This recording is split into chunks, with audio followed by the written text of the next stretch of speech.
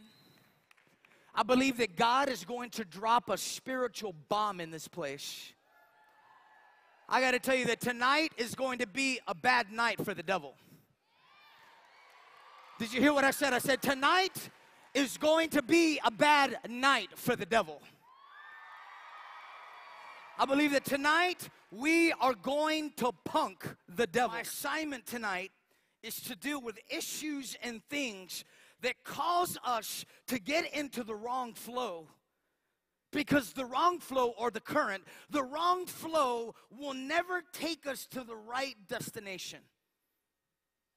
I believe wrong living never produces right blessings. And so I'm here to caution you and me tonight that if we are in the wrong flow, we're not going to see the goodness and the greatness of God. Experimenting with drugs will never lead to a good end. I've never met someone that said getting high and hitting rock and 8-ball has got me closer to Jesus. I've never heard somebody say, oh yeah, man, smoking pot, that just improves my prayer life. I've never heard or met anybody. I've never met anybody that said, listen, the wrong flow never produces good results. Taking off your clothes will never end well. It will never end well. Never.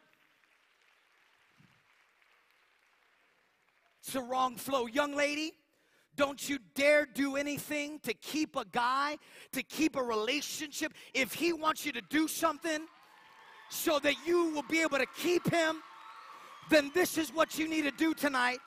With that guy, you need to take that guy and you need to flush him out of your life. Just the flow, flush him out, flush him out. Just like you flush a toilet and junk comes out of that toilet, flush that guy, flush that relationship, flush him out of your life. I remember being in high school and having the wrong flow in my life. And I was playing football in high school, and I know you're looking at me and you're like, dude, you're like 5 foot nothing. But I want to tell you, in San Antonio, I was tall, okay? I was tall. I remember after this one particular football game, dude, I thought I was bad. Dude, I thought I was big stuff. I thought I was bad. I felt tall. I felt like 5'5". I mean, I just felt tall. Tall. We had just come back from a football game that we won where I blocked the winning field goal to help us win the game. And dude, I thought I was big stuff. Dude, I mean, I thought I was it. We arrive at my house, my friend and I from church. And there was a party that was happening down the street. It was an after party, an after football party. And I told my friend, dude, we need to go to that party. We need to go to that party, and we need to just see how everybody's doing. And my friend, we were looking at each other, and I already felt like the conviction of the Holy Spirit, dude, that's the wrong flow. That's not where you belong. That's not the flow that God has for you. But then I started to spiritualize it. How many of you know you know how to do that? I'm like, dude, we're going to be light in the midst of darkness. Though I walk through the valley of the shadow of death. And we spiritually convinced ourselves that we should be at this party. And so my friend and I were walking to this party. I mean, the party was thumping. I was like, boom, boom, boom. I mean, the party was just going nuts. We could see the lights. The music was loud. And we walked into the party, and you would have thought that their grandmother showed up to the party. Because I walked in, it was like, I mean, the music stopped. Everybody turns around and looks at us. And they're looking at us, and my friends are saying, dude, what are you doing here? You see, I had spent my life in high school trying to be a vocal witness for Christ. As a matter of fact, I was wearing my Letterman, and in the back of my Letterman, I had the words John 3:16. And there I go walking into this party, and my friends immediately come up to me and say, dude, what are you doing here? You don't belong here. Why is it that people from the world know how Christians should live more than Christians know how they should live for the world. Why does the world have to tell us that we don't belong? We should know we don't belong. Everybody felt uncomfortable. Everybody felt uncomfortable. Dude, I felt uncomfortable. It was like I could hear those old school sermons. Those old school sermons from those preachers that would say, if you're somewhere where you shouldn't belong and the Lord comes back, you better hope that dude, I felt like the rapture's coming right now and I'm not going to make it. I told my friend, dude, we need to get out of here. We turned and walked out of the door. And as we're walking back to my house, I began to pray, God, forgive me for wanting to be in the wrong flow, for wanting to be in the wrong current, for wanting to fit in and be like everybody else. Listen, I am here tonight to be a human a yield sign, a stop sign to you tonight, that you would understand that God wants to get us out of the wrong flow in our relationship with Him. I'm going to be speaking out of Deuteronomy chapter 7. It's in the Old Testament. Deuteronomy chapter 7 and beginning with verse number 1. It's on page 166 in my Bible.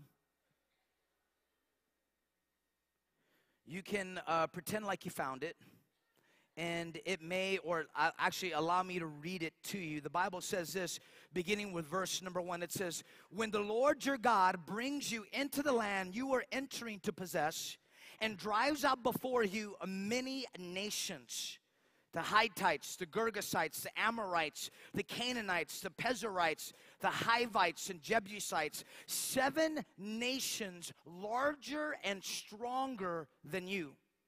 And when the Lord your God has delivered them over to you, that you have defeated them, then you must destroy them totally. Make no treaty with them, show them no mercy. Do not intermarry with them. Do not give your daughters to their sons or take their daughters for your sons. For they will turn your children away from following me to serve other gods. And the Lord's anger will burn against you and will quickly destroy you. Verse number 5, stay with me. This is what you are to do to them. Break down their altars. Smash their sacred stones, cut down the Ashtaroth poles, and burn their idols in the fire. For you are a people holy to the Lord your God. The Lord your God has chosen you out of all the peoples on the face of the earth to be His people, His treasured possession. Let's pray. Father, in the name of Jesus, I pray that the Holy Spirit right now would begin to descend over our hearts and minds. Any and everything that tries to compete against what you want to do tonight, I bind it in the name of Jesus. I pray that every thought be held captive and obedient to what you want to do with us. In the powerful name of Jesus we pray. Amen. Amen. I'm going to say 3 things about this passage, and then I'm going to shut up.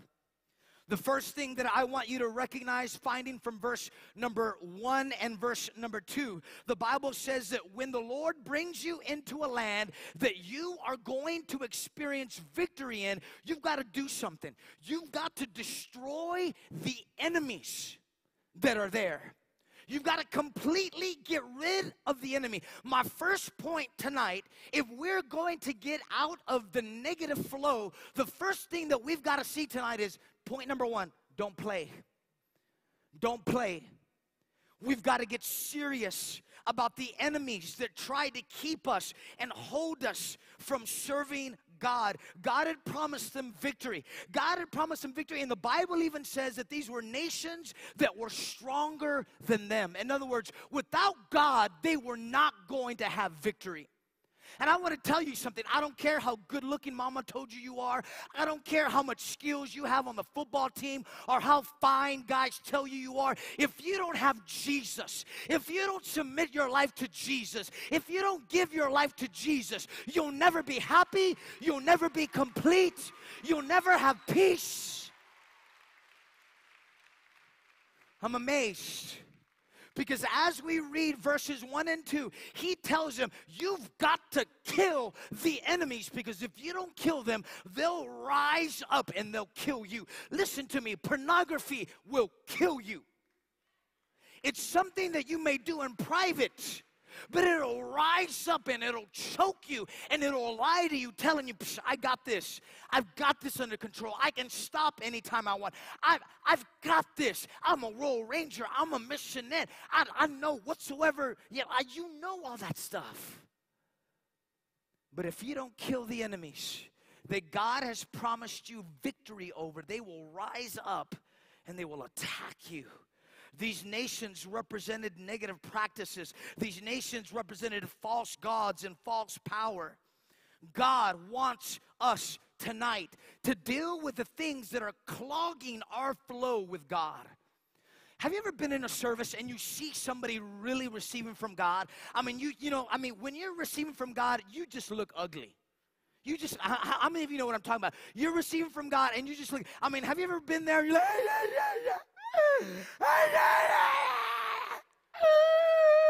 you got like all these boogers swinging around.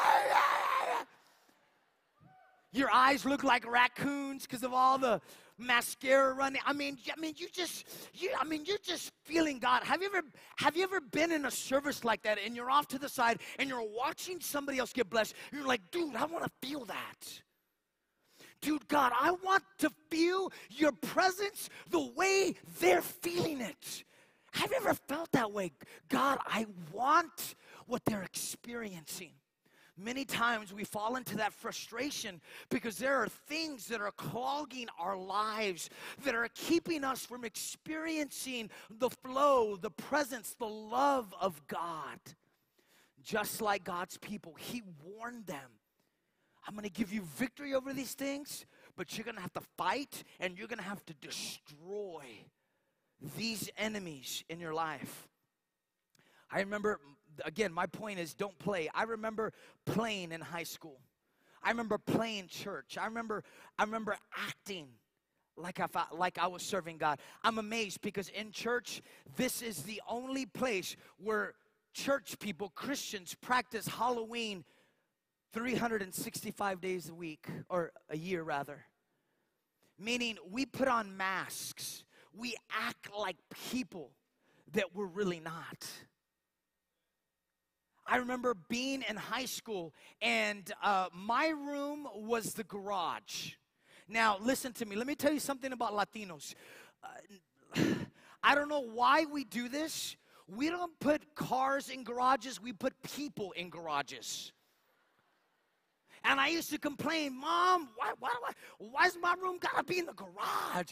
And my mom was like, your room's the biggest room in the house, quit complaining.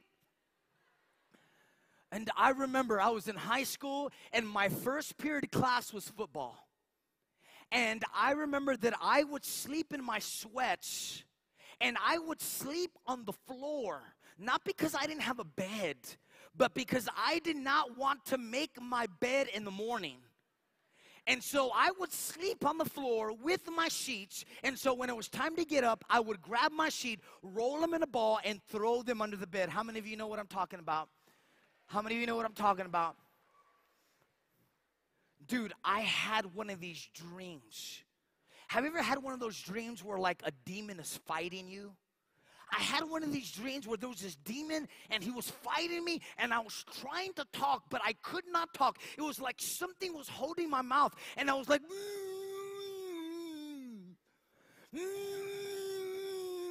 Jesus, in the name of Jesus, in the name of Jesus, the blood of Jesus, the blood of Jesus, the blood of Jesus, the blood. Dude, I felt something evil in the room. I felt something evil. Dude, I was scared. I was so scared, or in Spanish, I was scared. I was so scared. I felt an evil presence in the room. And dude, I had my sheets over me, but I refused to remove the sheets from my body. Dude, I'm sweating, beads of sweat are coming. I'm just profusely sweating, but I refuse to move the sheets. Because how many of you know demons cannot penetrate sheets? They just cannot do it. They cannot do it. They do not have the spiritual fortitude. I don't have a scripture for that, but I believe that. Finally, I said in myself, dude, I got to go to my mom's room because my mom knows how to pray. How many of you have moms that know how to pray? My mom knows how to pray. And I remember that I kept saying the blood of Jesus, the blood of Jesus, the blood of Jesus, the blood of Jesus, the blood of Jesus. Because my mom taught me if you feel a demonic spirit, you just say the blood of Jesus and the devil can't touch you. So I'm saying the blood of Jesus, the blood of Jesus, the blood of Jesus, the blood of Jesus. I didn't even want to breathe because I didn't want to skip to take a breath so the demon would go, you know, I didn't want to stop. I'm like the blood of Jesus, the blood of Jesus, the blood of Jesus. The blood of Jesus.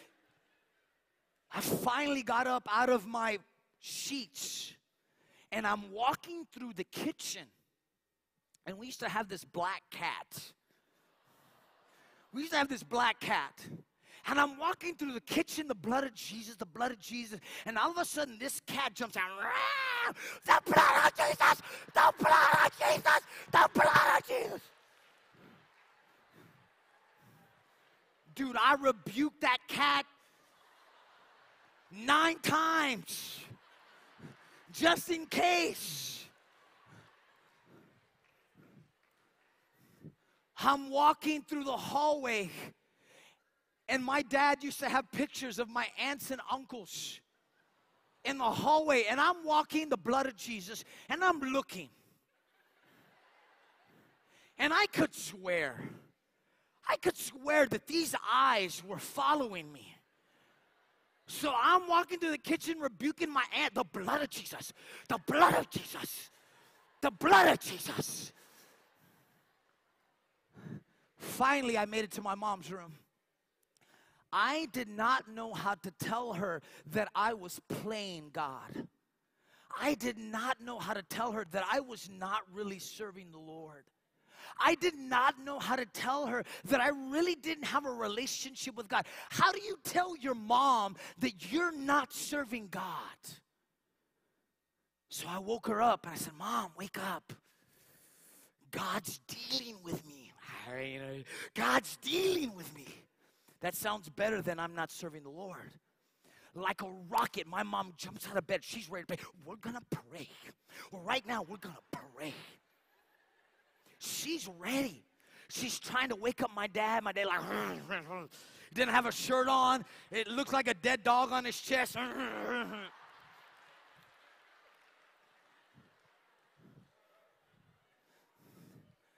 My mom begins to pray. And she prays so simply. She prays so passionate. She just begins to say, Father, in the name of Jesus. And I was so desperate. I was so into it. I'm like, yes, God. Yes, in the name of Jesus. Yes, in the name of Jesus. Like, I'm in it. Like, I am ready to pray. At the end of the prayer, I felt the peace of God. And I was like, Mom, maybe I should sleep here on the floor. Because if God wants to deal with me again, I won't have to walk all the way back here. You see, I was playing God. I was in the wrong flow. I went to church. I was even, at that point, the youth president of the youth department, whatever that is. But I was playing God. I sang the songs. I went to church. But I didn't have a relationship with God. And I'm here to speak to somebody tonight That God has given you victory over nations and over things and practices, negative influences, and you're struggling and you're playing church. You're still cutting. You're still dealing with porn. You're still getting wasted. You're still acting one way in church and another way outside of church. And I'm here to tell you, in the name of Jesus, God says through his word tonight, stop playing. Stop playing God, because God knows the real us. He knows how we're really living. The Bible says in verse number 1, he will drive out the nations before you. In other words, he promises us victory. Listen to me, we can stay saved. We can stay on fire for God. We can live for God, but we've got to kill the things that keep us from serving the Lord. Listen, in other words, if you want revival, keep your clothes on. If you want to experience the power of the Holy Spirit, don't depend on pizza to grow your youth ministry. Don't depend on Xbox tournaments, basketball tournaments, sleepovers, lock-ins. Begin to pray. Begin to seek God. Get passionate about His Spirit, and you will see God do wonderful things. Come on, give Him praise.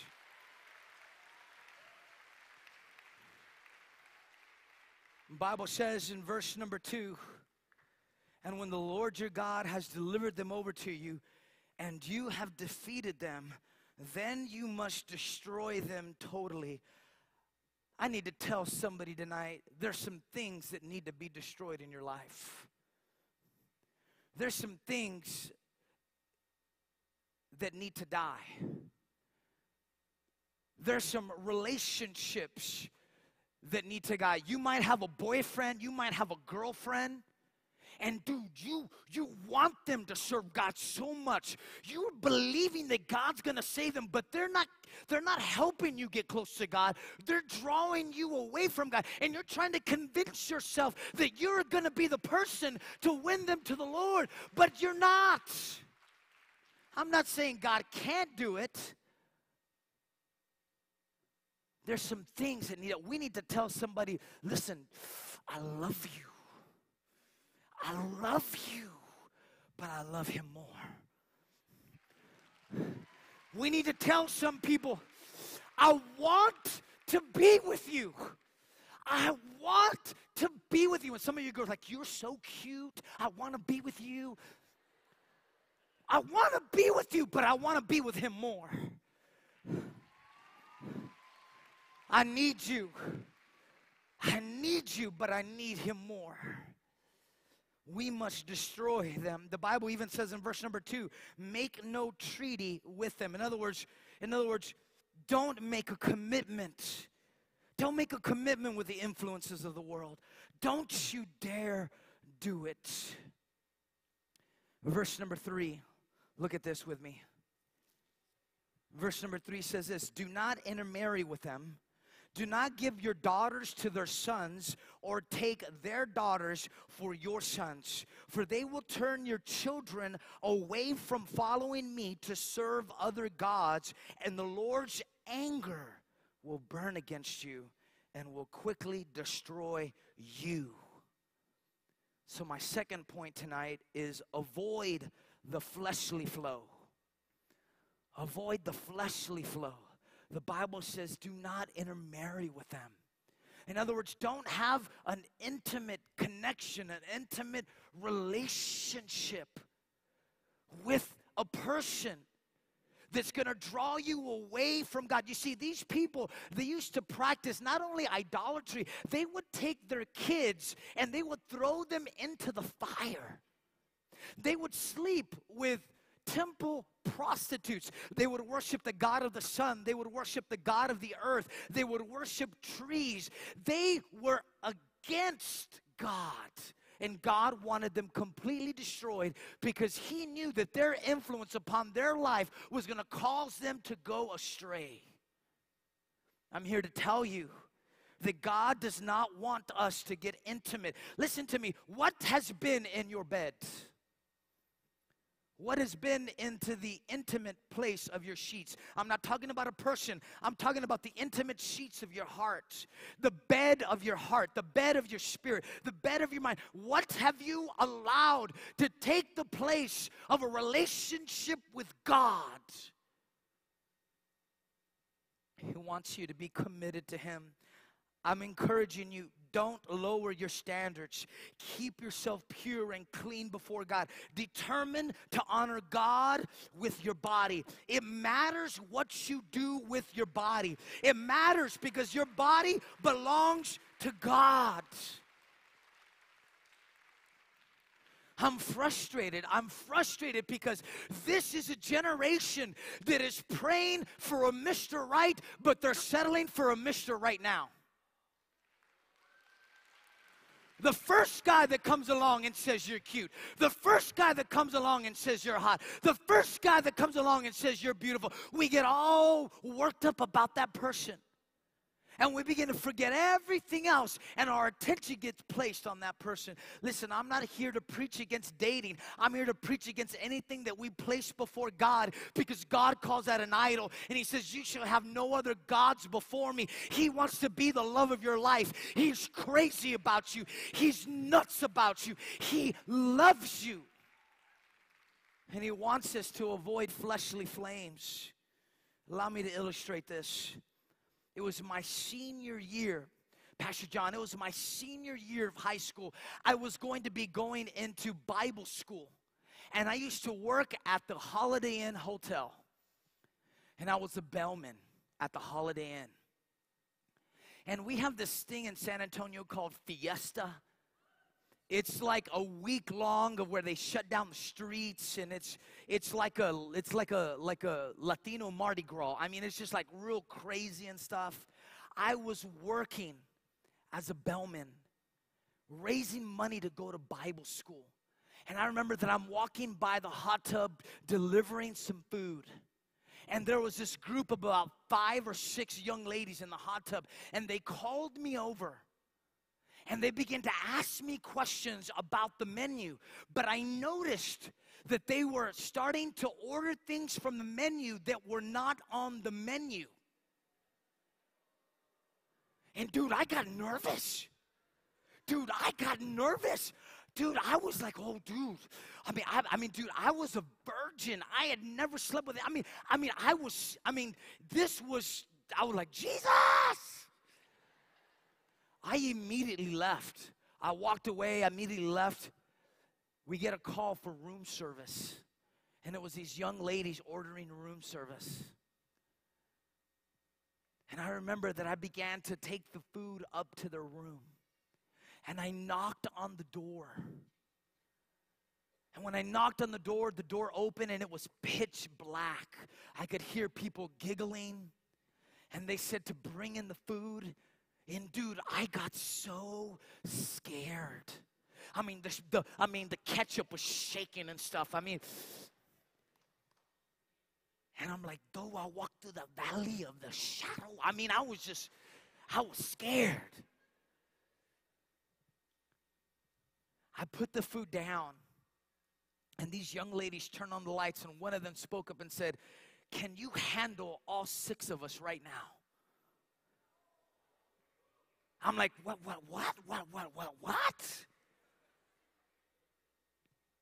Like right now? Like right now? I'm like, I can't even handle one of you. And it was like, listen to me, it was like immediately the Spirit of God came upon my life. Immediately, it was like the Spirit of God says, this is not my best for you. This is a counterfeit. These are assassins. They're here to destroy and kill the love and the anointing that I have for your life. You think that you might be able to get away with this, but I'm here. The Spirit of God is here, and I see everything. And dude, I'm not gonna lie, for a minute there was like something in me that said, dude, you gotta do this. Dude, you gotta hit it, don't babysit it. You gotta do this. But the Spirit of God spoke to me. This is a counterfeit. And I remember that I tried leaving. And one of the girls said, I don't understand. You're trying to leave and others are trying to come in. And it was the presence of God. It was the anointing of God. I had made up my mind that I was going to serve the Lord no matter what. And I'm here to tell you tonight that just like these Israelite people, they had to determine who they were going to serve, what they were going to do when they faced the influences, the negative flow of the nations around them. You are going to have to make a decision tonight. What are you going to do with your relationship with God? Choose today whom you'll serve, but stop playing.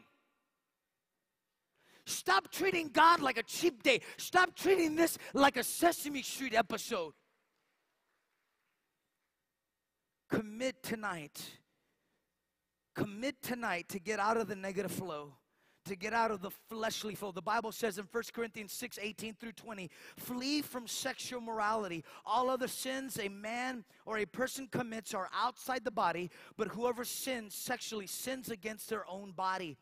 Do you not know your bodies are the temple of the Holy Spirit who is in you, whom you've received from God? You are not your own. You've been bought at a price. Therefore, honor God. Honor God with your body. The Bible says in verse number 4, they will turn your sons away from following me. The enemy wants to turn your passion away from God. Don't let him do it. Don't let him do it. He wants to steal your passion. He wants to steal the call of God upon your life. I had friends in high school that would make fun of me because they knew I was a virgin. They saw that John 3:16 on my Letterman, and they said, dude, you're messed up. Dude, you're gay. You're gay. You don't like girls. We never see you making out with anybody. We never see, dude, you're messed up. You're gay. Dude, I slept with this girl. I slept with that girl. And they had all these hickeys like if they were badges. And I finally got fed up. I finally stood up one time. I said, dude, you know what? The difference between you and me? The difference between you and me is this. I can always be like you, but you can't always be like me. I'm here to tell you tonight that you've got a purpose in your heart, that you're going to live for God. And maybe you've messed up. Maybe you've messed up. Maybe the nations around you, the influencing voices around you, just maybe you said, dude, I shouldn't have drank that. I shouldn't have did that. And you messed up. I want you to know that there's love and there's forgiveness, and God can cleanse you, and God loves you and accepts you, and He wants to have a relationship and unclog that negative flow in your life. I'm going to be closing here in a few moments. I want to share this with you. My last point. Not only should we not play, point number 2, not only should we avoid the fleshly flow, but my last point is this. We need to get out of the negative flow. Look at verse number 5. The Bible says this. This is what you are to do to them. Break down their altars. Smash their sacred stones. Cut down their Ashtaroth poles. And burn their idols in the fire. For you are a people holy to the Lord your God. The Lord your God has chosen you out of all the peoples on the face of the earth to be His people, His treasured possessions. God loves you. I want you to know tonight, I don't know how else to tell you, He's crazy about you. He loves you. And He wants to have a relationship. He says, but you've got to do something. I'm going to give you the victory, but you've got to burn the relationships. You've got to smash down those idols. You got to get aggressive. You got to get serious about being serious. You've got to make a commitment, even though you got to do it alone, even though people around you aren't encouraging you, even though your parents aren't saved. You've got to make the choice tonight to be God's people, because He loves you. He loves you.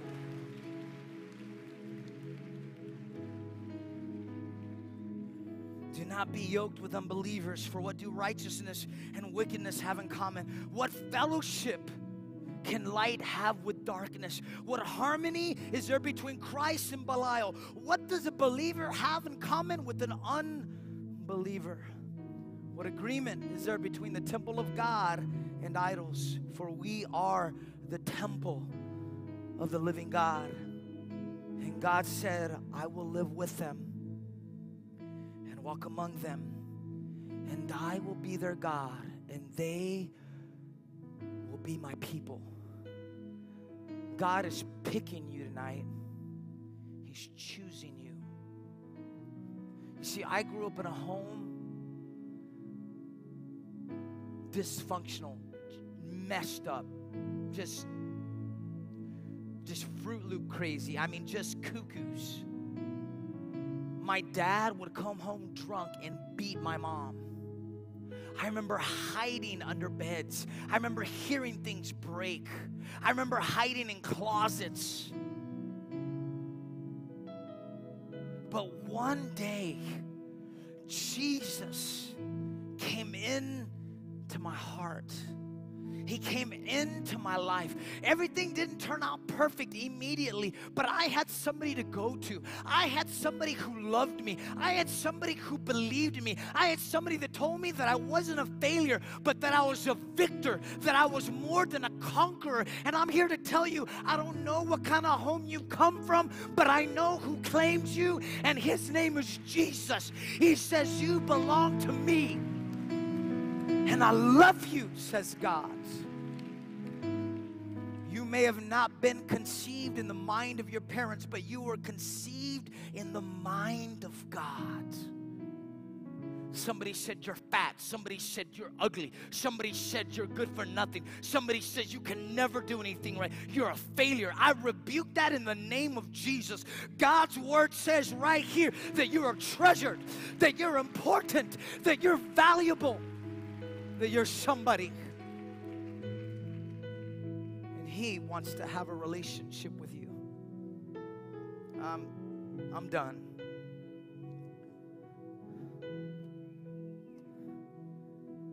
The Holy Spirit is here.